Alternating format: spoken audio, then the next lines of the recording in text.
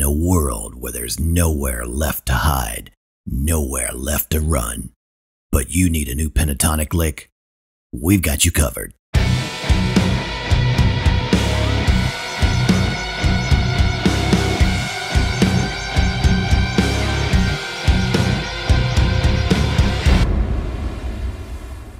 Hi there. Today we are going to show you a pentatonic lick that will hopefully change your life for the better. If not, maybe we can talk about something else that will work for you and your life issues. But for now, we're going to play in the key of E minor. So this is going to be based off of the 12th fret of your guitar in this pentatonic box that hopefully you already know. The sweet line 6 tones. And what we're going to use for this lick today is we're going to be playing off of the first, the second, and the third strings. So the E, the B, and the G string. Okay? The first note of this lick is going to be on the 14th fret of the G string, and you're going to bend it up a full step. So the note you're going for is this. We're bending that A to a B. Okay, and then we're going to skip up to the E string and have our finger in place on the high E here. So it's going to sound like this.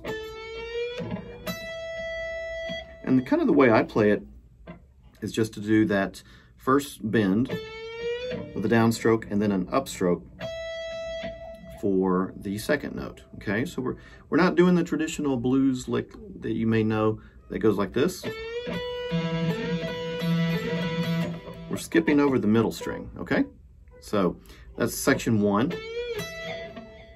But we're going to keep that bar in place because the next part, we grab the D note on the B string, so that's the 15th fret. And we're going to pick that note and have our index finger in place so I can pull away the pinky down to the B note, okay? So far we have this.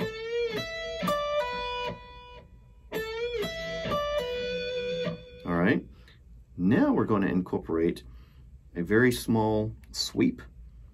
So you're going to get your 14th fret back down on the G string, keep the 12s down on the B and the E strings, and you're going to do nothing but a downstroke.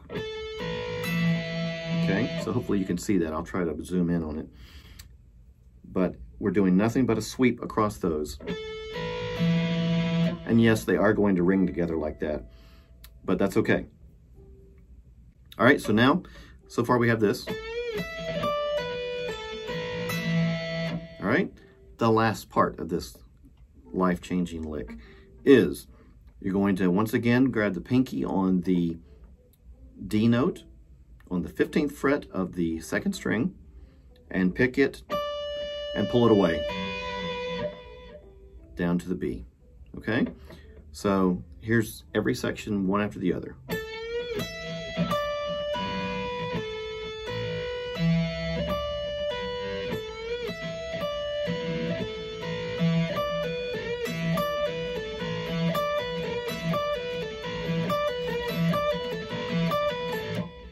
Okay.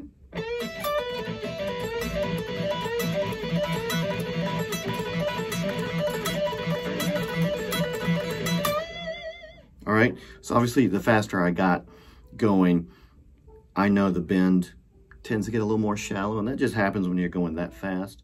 This is a lick that works really nicely at a slow tempo. Right?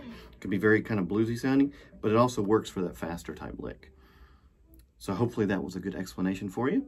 If you like it, please make sure to subscribe to the channel and hit the like button. I appreciate it very much, and I'll be back with something new for you soon. Thank you.